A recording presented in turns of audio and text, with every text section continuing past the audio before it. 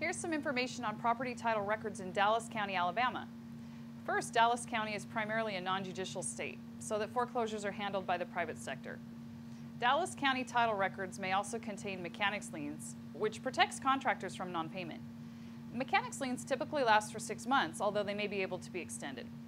Some of the land and title records for Dallas County are at the 105 Lauderdale Street location in Selma. While these documents might have most of the information, it is important to remember that civil court records, probate documents, assessor's records, and other information outside of the lands records can affect a title search. For more information about a title search or lien search in Dallas, you can contact us at our website, titlesearch.com, or call 877-848-5337.